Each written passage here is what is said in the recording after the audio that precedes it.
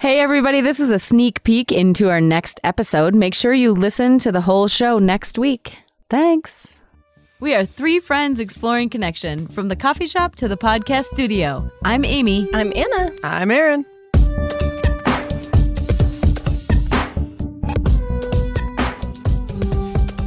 How about aging? Oh my gosh. I make this joke. I make this joke all the time, and that like, well, I don't really have it. The question is, Aaron, how do you feel about aging? Oh, there you go. And I make this joke all the time that people have issues with getting older because they were super attractive when they were younger, and I don't care about it because I was never that hot in the first place. And then people always feel the need to be like, no, and I'm like, I really believe that. Like, it's not like I think that I'm like hideous. I look like this when I was 18 years old, and I look older now because I have wrinkles. But then I don't care. Yeah, and it's I'm comfortable in that, and it's not like an insecurity. I'm not saying this to be validated. Yeah. Like, I that is a true statement. Like. Right. I don't give a fuck because I wasn't that hot in the first place. Sorry for all you people that were hot. So You're aging, screwed. Bring it on. Yeah, bring it on. I'm not as dumb as I used to be. That's why I think about aging. Thank God. Yes. I was dumb as shit before. Yeah. I don't really have a big deal with aging. I really liked turning 40, and now I'm 41, and I really feel like I welcomed 40 with wide open arms. Mm-hmm. And I think it has a lot to do with like just personal growth and personal work that I've done probably in my 30s to get me to where I am now. But yes, honestly, I feel grateful to be older. Yeah. I always feel like, oh, it's hard. So I used to be hot.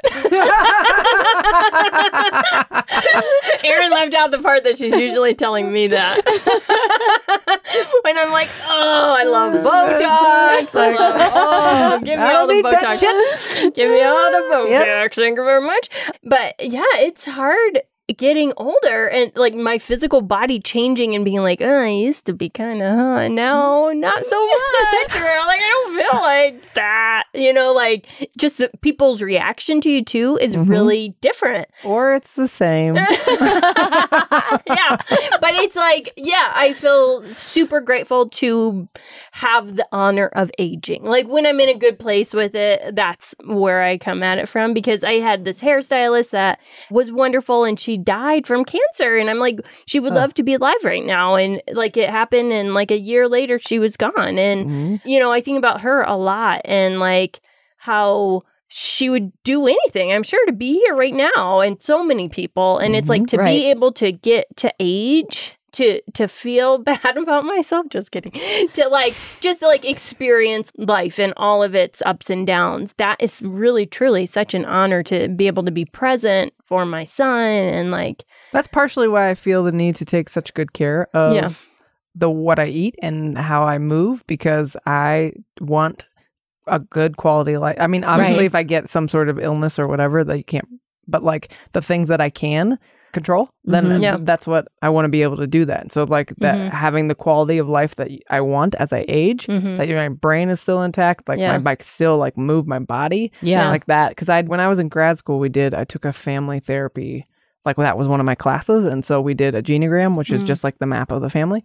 And one of the things I realized was that everybody in my family that has died before me had heart disease and something else. And so it was super. Yes. My grandfather has now died, and I don't think that he had heart disease, but I could be wrong. But anyways, I realizing that, and then I saw that Forks Over Knives documentary, and I was like, oh, I can prevent, like I can do something about this, and I'm not gonna have Then that's why I mostly eat like that, because my cholesterol was high when I was younger, and I'm like, nah, and then when you could do something, it's great. Right. So I think that's also about aging stuff. Yes. Yeah. I really wish I would have not been so into the tanning beds in high school.